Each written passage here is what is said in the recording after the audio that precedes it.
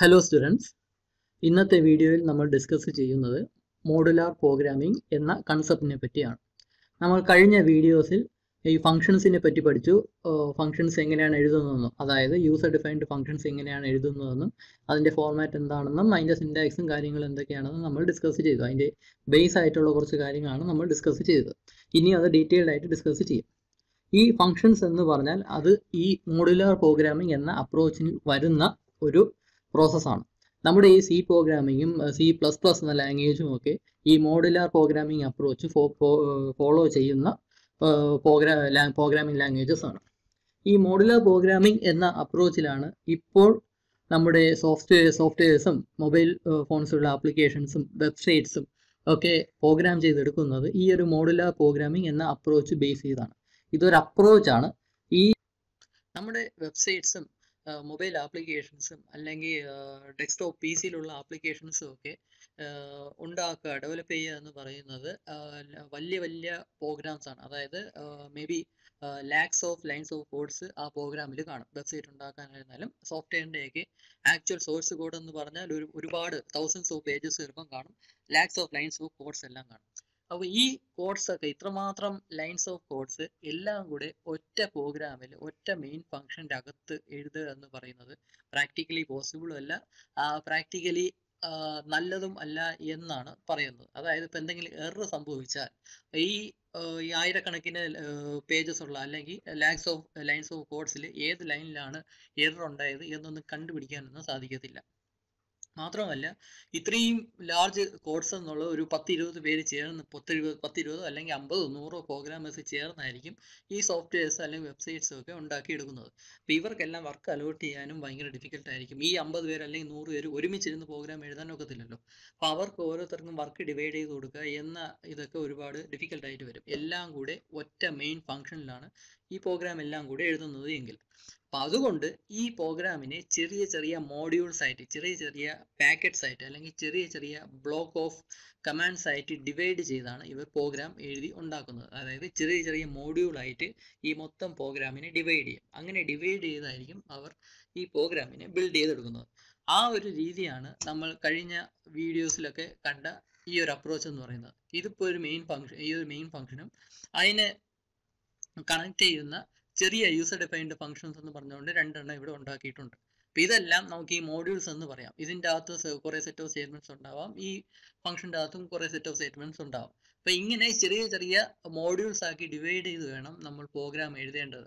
Application ലെവലിൽ ഉള്ള programmes, സോഫ്റ്റ്വെയർസിൻ്റെ വെബ്സൈറ്റിൻ്റെ ഒക്കെ പ്രോഗ്രാം എഴുതുമ്പോൾ ഇങ്ങനെ ചെറിയ ചെറിയ മോഡ്യൂളാക്കി ഡിവൈഡ് ചെയ്ത് വേണം പ്രോഗ്രാം എഴുതാൻ എന്നാണ് പറയുന്നത്. ഈ അപ്രോച്ചിനെയാണ് മോഡുലാർ പ്രോഗ്രാമിംഗ് എന്നുകൊണ്ട് ഉദ്ദേശിക്കുന്നത്. അതായത് നമ്മുടെ പ്രോഗ്രാം എല്ലാം കൂടെ ഒരു മെയിൻ ഫംഗ്ഷനിൽ തന്നെ എഴുതാൻ പാടില്ല, അതിനെ ചെറിയ ചെറിയ പ്രോഗ്രാംസ് ആയിട്ട്, അതായത് ചെറിയ ചെറിയ മോഡ്യൂൾസ് ആയിട്ട് സ്പ്ലിറ്റ് ചെയ്ത് വേണം എഴുതാനായിട്ട്. അപ്പോൾ ആ ഒരു അപ്രോച്ചിനെയാണ് മോഡുലാർ പ്രോഗ്രാമിംഗ് എന്ന് പറയുന്നത്. നമ്മുടെ ഈ C ലാംഗ്വേജും C++ ലാംഗ്വേജും അല്ല ഈ ഒരു അപ്രോച്ച് ഫോളോ ചെയ്യുന്ന പ്രോഗ്രാമിംഗ് ലാംഗ്വേജസ് ആണ്, അല്ലെങ്കിൽ അപ്രോച്ചിനെ സപ്പോർട്ട് ചെയ്യുന്ന പ്രോഗ്രാമിംഗ് ലാംഗ്വേജസ് ആണ്. അതുകൊണ്ടാണ് അതിൻ്റെ അകത്ത് വരുന്ന ഒരു പ്രോസസ്സാണ് ഈ ഫംഗ്ഷൻസ് എന്ന് പറയുന്നത്. ഇപ്പോൾ ഈ മോഡുലാർ പ്രോഗ്രാമിംഗ് എന്ന് പറഞ്ഞാൽ ഇത് നിങ്ങൾക്ക് തിയറി എക്സാം ഉണ്ടെങ്കിൽ തിയറി ക്വസ്റ്റ്യൻ ആയിട്ട് ചോദിക്കാം. മോഡുലാർ പ്രോഗ്രാമിംഗ് എന്ന് പറയുന്നത് is the process of സബ്ഡിവൈഡിങ് A computer program into separate sub programmes. It is defined as organising A large programme into small independent programme segments called modules.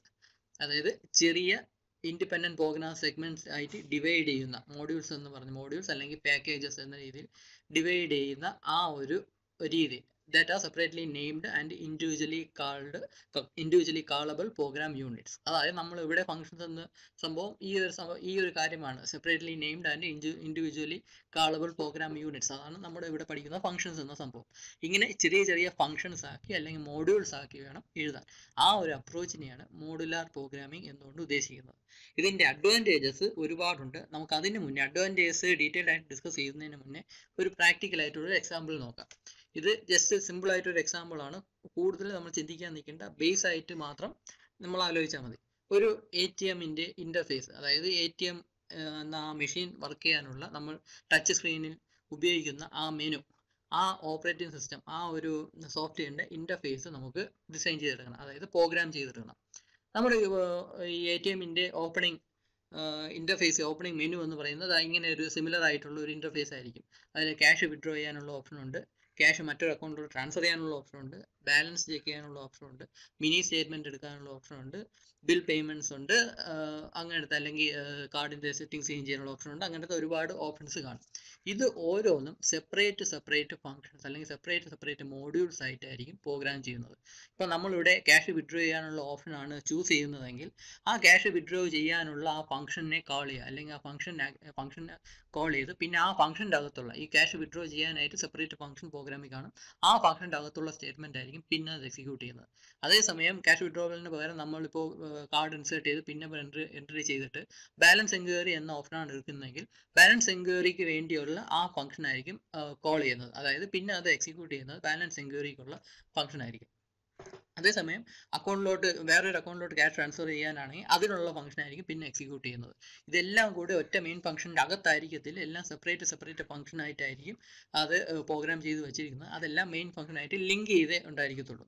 അപ്പോൾ ഇതിൻ്റെ advantage എന്തെന്ന് പറഞ്ഞാൽ നമ്മൾ ഇവിടെ തന്നെ പറയാം, നമ്മളിപ്പോൾ ക്യാഷ് വിഡ്രോ ചെയ്യാനായിട്ടുള്ള ഇൻ്റർഫേസ് എന്ന് പറഞ്ഞാൽ ഈ ഒരു ഓപ്ഷൻ എടുക്കുകയാണെങ്കിൽ, ക്യാഷ് വിഡ്രോ ചെയ്യാനുള്ള ഓപ്ഷൻ എടുക്കുകയാണെങ്കിൽ പിന്നെ അത് നമ്മൾ ഇൻപുട്ടായിട്ട് ചോദിക്കുന്നത് എത്ര റുപ്പീസാണ് എടുക്കേണ്ടത്, വിഡ്രോ ചെയ്യേണ്ടത് എത്ര റുപ്പീസാണെന്ന് അത് ചോദിക്കും. നമ്മളത് കീപാഡ് വഴി എൻ്റർ ചെയ്ത് കൊടുക്കും. അതിനുശേഷം സേവിങ്സ് അക്കൗണ്ട് ആണോ കറണ്ട് അക്കൗണ്ട് ആണോ എന്ന് ചൂസ് ചെയ്യും. അതിനനുസരിച്ച് നമുക്ക് ക്യാഷ് വിഡ്രോ ചെയ്തെടുക്കാം.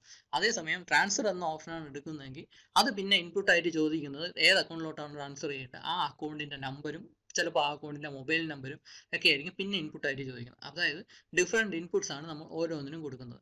അതുപോലെ തന്നെ നമ്മൾ ഇവിടെ എത്ര റുപ്പീസ് എന്ന് നമ്മൾ എൻ്റർ ചെയ്ത് കൊടുക്കുന്നുണ്ട്, വിഡ്രോ ചെയ്യാനായിട്ട് എത്ര റുപ്പീസ് എന്ന് എൻ്റർ ചെയ്ത് എടുക്കുന്നുണ്ട്. അതുപോലെ തന്നെ ഇവിടെ ട്രാൻസ്ഫർ ചെയ്യേണ്ടതും എത്ര റുപ്പീസ് എന്ന് എൻ്റർ ചെയ്ത് കൊടുക്കുന്നുണ്ട്. ഇത് രണ്ടിനും രണ്ട് വേരിയബിൾസ് ആയിരിക്കും അവർ ഉപയോഗിക്കുന്നത്, അല്ലെങ്കിൽ ഇത് ഓരോന്നിനും ആ ഫംഗ്ഷൻ്റെ അകത്ത് മാത്രം നിൽക്കുന്ന വേരിയബിൾസ് ആയിരിക്കും നിൽക്കുന്നത്. സപ്പോസ് ഇപ്പം ഈ ട്രാൻസ്ഫറിൻ്റെ അകത്ത് നമ്മൾ എൻ്റർ ചെയ്ത് കൊടുക്കുന്ന ഇൻപുട്ട് വാല്യൂസ് ഒരു സെറ്റ് ഓഫ് വേരിയബിൾസിലോട്ടായിരിക്കും അത് സ്റ്റോർ ചെയ്യുന്നത്.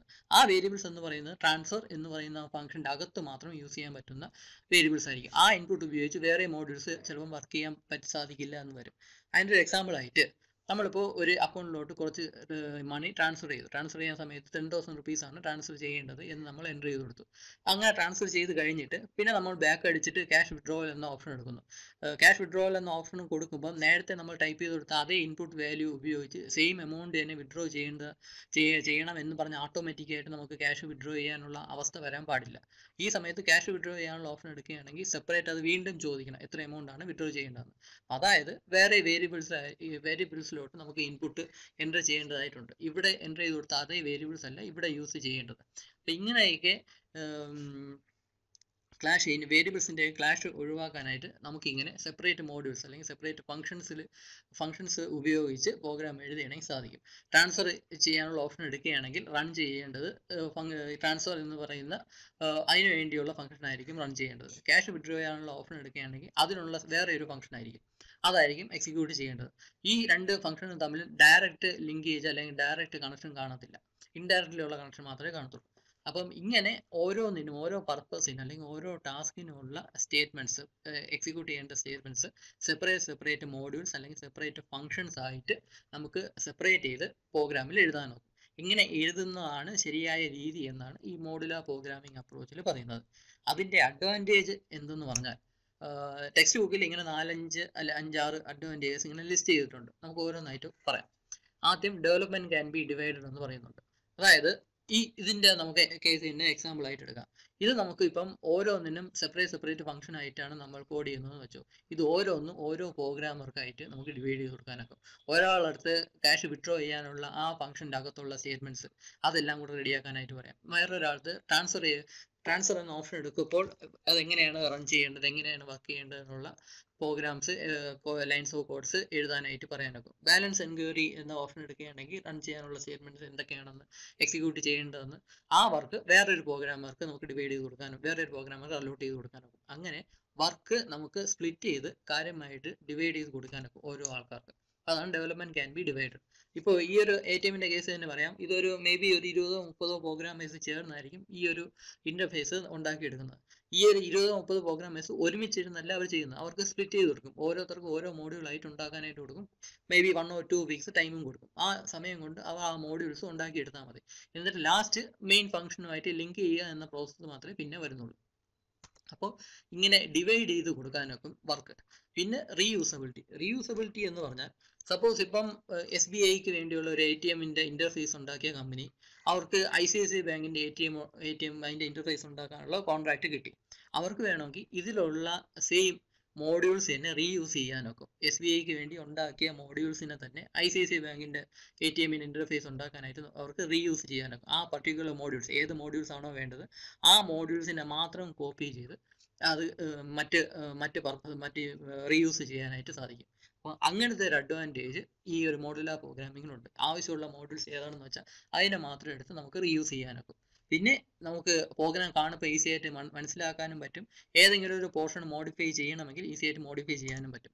ഇപ്പം ബാലൻസ് എൻക്വയറി അല്ലെങ്കിൽ ഈ ബില്ല് പേയ്മെന്റിന്റെ അകത്ത് പുതിയ എന്തെങ്കിലും കുറച്ചും കൂടെ സർവീസസ് ആഡ് ചെയ്യണമെന്നുണ്ടെങ്കിൽ ആ ബില്ല് പേയ്മെന്റ് എന്ന് പറയുന്ന അതിൻ്റെ അകത്ത് മാത്രം മോഡിഫിക്കേഷൻ വരുത്തിയാൽ മതി. ഈ ഒരു ഫംഗ്ഷൻ്റെ അകത്ത് മാത്രം മോഡിഫിക്കേഷൻ എന്ന് വരുത്തിയാൽ മതി. ബാക്കി എല്ലാ മോഡ്യൂൾസും അൺടച്ച്ഡ് ആയിരിക്കും. ബാക്കിയുള്ള മോഡ്യൂൾസ് ചേഞ്ചസ് ഒന്നും വരുത്തേണ്ട ആവശ്യമില്ല. ബിൽ പേയ്മെന്റ് എന്ന് പറയുന്ന ഫംഗ്ഷൻ്റെ അകത്ത് മാത്രം ചേഞ്ചസ് വരുത്തിയാൽ മതി, പുതിയതായിട്ട് എന്തെങ്കിലും സർവീസ് ആഡ് ചെയ്യണമെങ്കിൽ. അപ്പോൾ ഇങ്ങനെ ഈസി ആയിട്ട് അണ്ടർസ്റ്റാൻഡ് ചെയ്യാനും ഈസി ആയിട്ട് മോഡിഫൈ ചെയ്യാനും സാധിക്കും. പിന്നെ ഈസി ആയിട്ട് എറേഴ്സ് ഡിറ്റക്ട് ചെയ്യാൻ സാധിക്കും. ഏത് മോഡ്യൂളാണ് എറർ ഉള്ളത് എന്ന് ഈസി ആയിട്ട് മനസ്സിലാക്കാനൊക്കും. മറ്റേതാണെങ്കിൽ മെയിൻ ഫംഗ്ഷനിൽ മൊത്തത്തിൽ എവിടെയെങ്കിലും ഒക്കെ ആയിരിക്കും എറർ, നമുക്ക് ഏത് പോർഷനിലാണ് എറർ എന്ന് കണ്ടുപിടിക്കാൻ ഒക്കത്തില്ല. അതേസമയം ഇങ്ങനെ മോഡ്യൂൾസ് ആയിട്ട് ഡിവൈഡ് ചെയ്താണ് പ്രോഗ്രാം ചെയ്യുന്നതെങ്കിൽ ഓരോ മോഡ്യൂളിലും ഏത് പോർഷനിലാണ് മിസ്റ്റേക്ക്, ആ മോഡ്യൂൾ സെപ്പറേറ്റ് ആയിട്ട് റൺ ചെയ്ത് നോക്കാനായിട്ട് സാധിക്കും. അതിന് ഇൻപുട്ട് വാല്യൂസ് കൊടുത്ത് ആ മോഡ്യൂളിനെ മാത്രമായിട്ട് നമുക്ക് ടെസ്റ്റിംഗ് ഫേസിൽ റൺ ചെയ്ത് നോക്കാനൊക്കും. അപ്പം അങ്ങനെ ഈസി ആയിട്ട് എറേഴ്സ് എവിടെയാണെന്ന് നമുക്ക് മനസ്സിലാക്കാനൊക്കും. പിന്നെ കൊലാബറേറ്റ് ചെയ്യാനൊക്കും മറ്റുള്ള സോഫ്റ്റ്വെയർസ്. ഇപ്പം ഇവിടെ തന്നെ ബിൽ പേയ്മെന്റ്സിനുള്ള ഈ മോഡ്യൂൾ ഡെവലപ്പ് ചെയ്ത ഡെവലപ്പേഴ്സിന് അല്ലെ പ്രോഗ്രാമേഴ്സിന് തന്നെ അവർക്ക് വേണമെങ്കിൽ വേറെ പ്രോഗ്രാം ഉണ്ടാക്കാൻ സമയത്ത് ഇതിലുള്ള കോഡ്സ് തന്നെ ഇത് ഡെവലപ്പ് ചെയ്ത അതേ പ്രോഗ്രാമേഴ്സിന് തന്നെ നമുക്ക് അലോട്ട് ചെയ്യാൻ സാധിക്കും. ഇപ്പം ATM ഉണ്ടാക്കുന്നതിന് പകരം ഇപ്പോൾ ഏതെങ്കിലും banking apps, UPI banking apps ആണ് ഉണ്ടാക്കുന്നതെങ്കിൽ അത് ഡെവലപ്പ് ചെയ്യുക, അതിൻ്റെ ബിൽ പേയ്മെന്റ് എന്ന സെക്ഷൻ ഡെവലപ്പ് ചെയ്യാനായിട്ട് ഈ ATMന്റെ ബിൽ പേയ്മെന്റ് ഡെവലപ്പ് ചെയ്ത അതേ ആൾക്കാരെ തന്നെ നമുക്ക് അലോട്ട് ചെയ്യാനായിട്ട് സാധിക്കും. അങ്ങനെ പല പല പ്രോഗ്രാമേഴ്സിനെ കൊളാബറേറ്റ് മറ്റുള്ള സോഫ്റ്റ്വെയർസുമായിട്ട് ഡെവലപ്മെന്റിന് കൊളാബറേറ്റ് ചെയ്യാനായിട്ട് സാധിക്കും. പിന്നെ ഈസി ആയിട്ട് മാനേജ് ചെയ്യാം. വർക്ക് അലോട്ട് ചെയ്ത വർക്കിനെ നമുക്ക് ഈസി ആയിട്ട് മാനേജ് ചെയ്യാം. ഏത് മോഡ്യൂളാണ് ഇനി പ്രോഗ്രാം ചെയ്ത് കംപ്ലീറ്റ് ചെയ്യാനുള്ളത്, ഓരോ മോഡ്യൂളിന് എത്ര ദിവസം അലോട്ട് ചെയ്യണം എന്ന് ഈസി ആയിട്ട് നമുക്ക് അലോട്ട് ചെയ്യാൻ. ഇപ്പോൾ ബാലൻസ് എൻക്വയറി എന്ന അത് സെക്ഷൻ മോഡ്യൂൾ ഡെവലപ്പ് ചെയ്യാനായിട്ട് കുറച്ച് ദിവസം മതിയായിരിക്കും.